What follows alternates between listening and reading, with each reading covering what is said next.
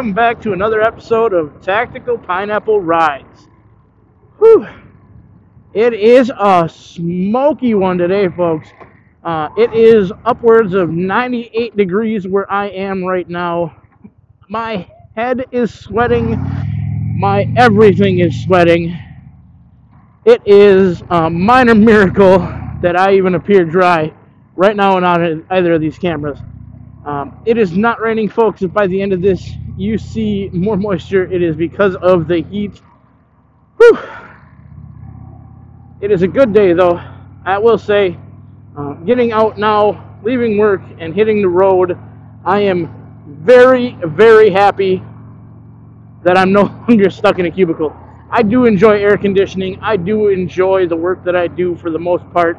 I do not enjoy sitting inside on days like today, knowing my motorcycle is sitting in the parking lot. So enough of the whole bullshit chit chat when we get started. Today I kind of want to talk to you guys about gun rights, gun control, and what it is that makes it such a hot button issue, right? We all know there's people on both sides of the aisle who own guns. We also know that you can't be on the other side of the aisle and be a supporter of the Second Amendment. So I'm going to do the vroom vroom. We're going to come back on the other side of this, and we'll pick this conversation up where we are.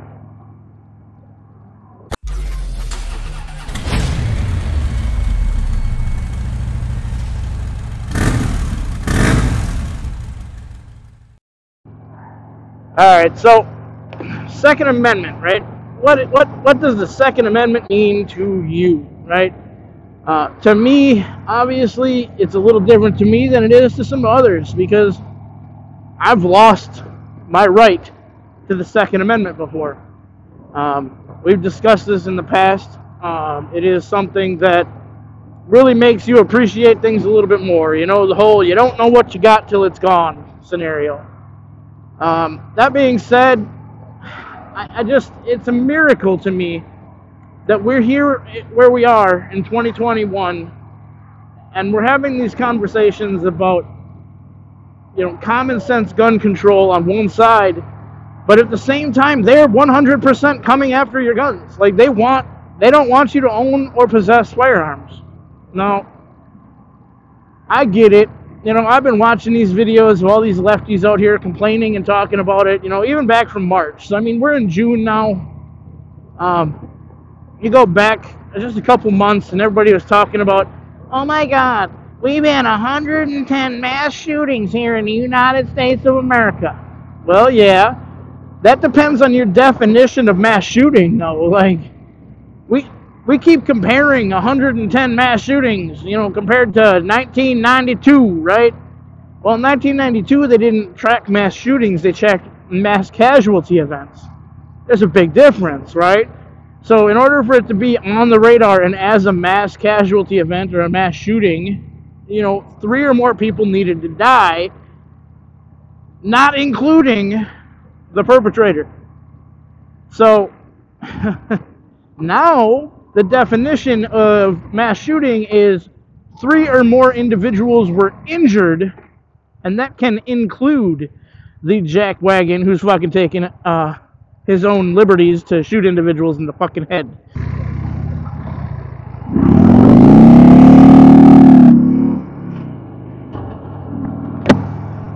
Alright, gotta get that air moving. Jeez, man, stuck at that stoplight for what seemed like an eternity.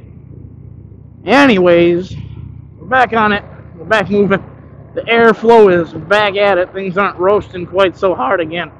Anyways, the mass casualty definition, number one, changing from a mass casualty event to a mass shooting was something that nobody's even paying attention to. Nobody's even registering that, right? Nobody's talking about it being a problem. That's a huge fucking problem, right? So if you're tracking things over the years and you change the definition of what that thing is, obviously the results are going to skew in the favor of whatever definition you changed. So if you want to make it look like there are a lot more mass shootings, or a lot more mass casualty events, you raise the number of individuals You change the definition, right? You raise the number of times that it happens based on the definition. Not saying that isn't horrible. You know, anytime one person dies from gun violence, stupid gun violence nonetheless, it is absolutely horrifying, right? We don't like to see it. You know, the whole thoughts and prayers with everybody, you know, that goes out. That's the thing. Like, I get it. But, you know, I think the topic was brought up, or it was said that, you know, since Christchurch, New Zealand, right? So 51 people died in Christchurch, New Zealand. They implemented gun control and gun bans and blah, blah, blah,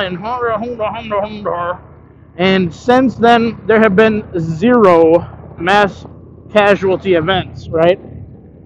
So, but they say it like that. There have been 0 mass casualty events. All right, cool. Right, and then they're like, well, in the United States, since then, you know, 1,145 people have died of gun violence. All right? Let's eliminate suicides from that. Let's eliminate all the gang violence from it, right? Because gangs are gangs, and criminals are going to get it anyways. And what are we left with? I think after I looked at it, it was something like 700 people have died from gun violence that wasn't gang related or related to suicide.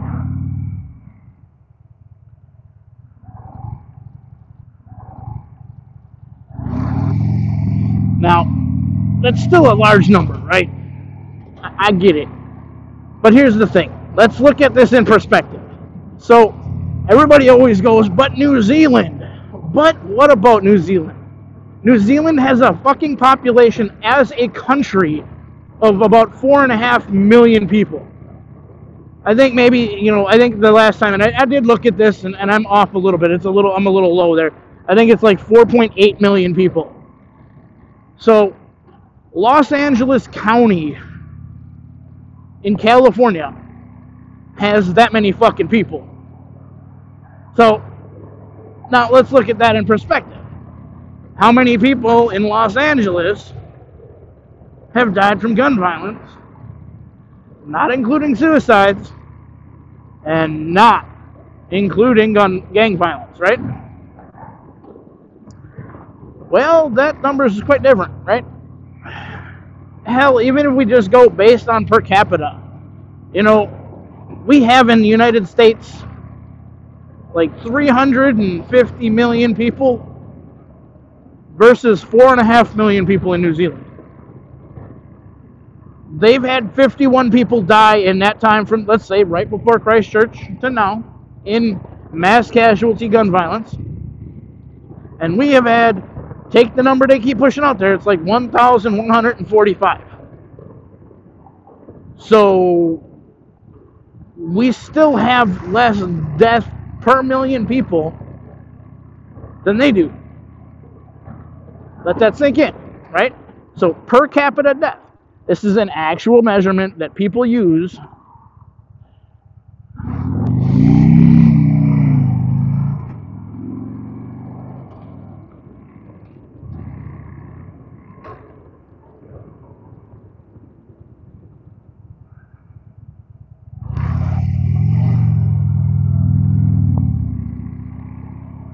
Yeah, so that's an actual measurement that people use, is per capita, right? It's hard to believe that we're where we're at, is what people say. Well, yeah, well, we have a country that was founded by people who understood what it meant to keep liberty, how to actually stay free. The men who built this country built it using guns. When the fucking government that was opposing them came for the guns, they said, not today, fucko. Hold their shit and fucking went to war.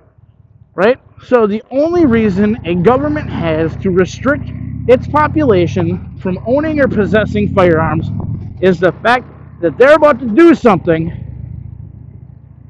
that they don't want us to use the guns on them against.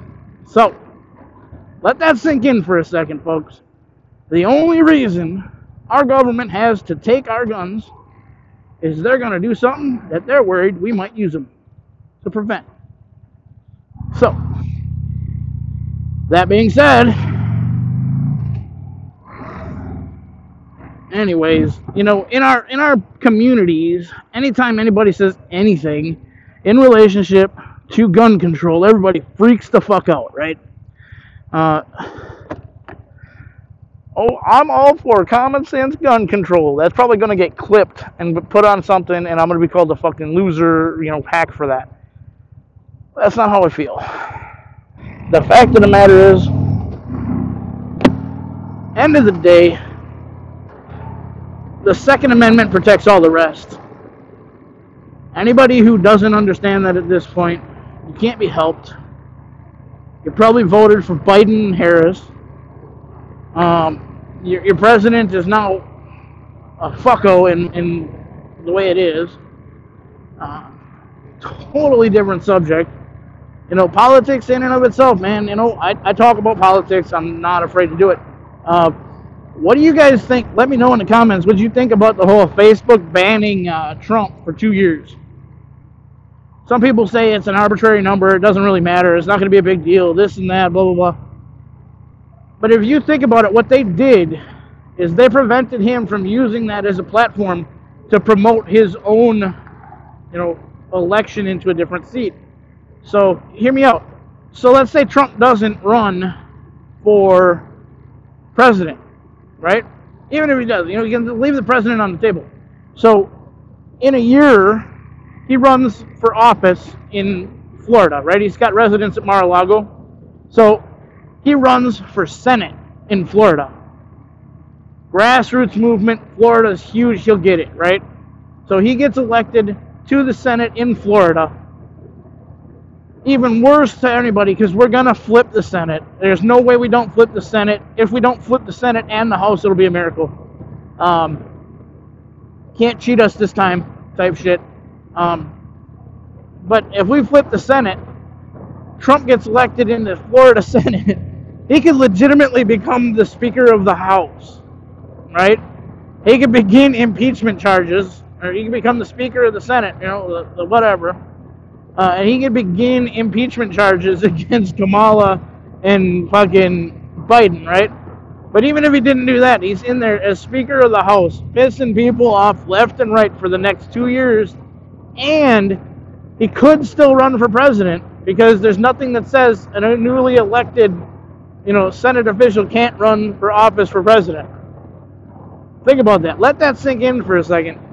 Trump keeps saying, we're going to be back before you think it, before you even think, right? Sooner than you think. Well, that leads me to believe he's thinking local, smaller, you know, get in there with that Senate seat, maybe a House seat if he can, but it makes more sense for him to go into the Senate based on who's running. So, mark my words, it's going to be an interesting couple of years in America. I honestly don't know what happens, you know, from here. Everybody keeps saying, well, you know, the audits are coming, this and that. I don't know that the audits are going to change anything. I think there's too much speculation involved with the audits. They don't really prove what they want them to prove. It's more of a dog and pony show. It's pissing people off, which is great, fine, whatever. But it's wasting taxpayer dollars too, which I'm not a huge fan of. I'm not a huge fan of all the government waste. I'm not saying lay down and take it. I'm saying unless they come up with some really good shit, we're stuck with what we got, right? They're not going to give it up easily. They did a lot to steal it. They're not just going to give it back, right? So, I don't know what that means for everybody, but to me, that means we're fucked, right? It is what it is. So, anyways, guys, if you hung on to this, you know, stayed with us for this long, you guys are true rock stars. I appreciate you. Until next time, I am going to cut it out here. I want you guys, I'm going to remember it this time. Don't forget to go down in the comment section, give us a comment. Give us a thumbs up if we deserved it. Thumb us down if you think we're fucking assholes or we're stupid or whatever. We can take it. I got big, broad shoulders. I can handle a little bit of fucking feedback. And, you know, subscribe, guys. Every little bit helps us. Hit that ding dong dingle down on there. You know, the thing that tells you what the fuck to do. You know, notifications. That's the thing. Hit the notification bell. I appreciate it. I appreciate your time. And until next time, folks, this has been Tactical Pineapple. Carry that motherfucker.